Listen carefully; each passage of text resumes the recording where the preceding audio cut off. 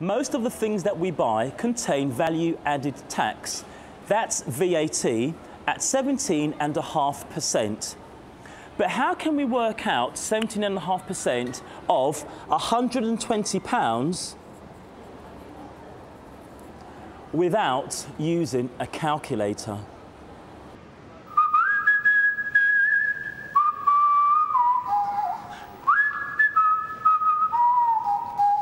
£17.5% seems like an awkward amount, but there's an easy way.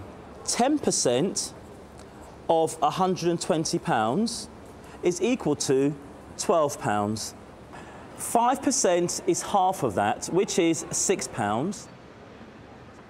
And 2.5% is half of 5% again, which is equal to £3. That's 10% plus 5% plus 2.5% equals 17.5%.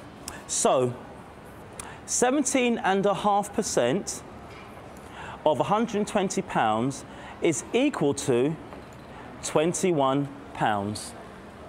VAT is normally included in the price of things that we buy. But in business, we sometimes need to work out how much that VAT actually is. So, how much VAT is included in the price of this suitcase costing £120?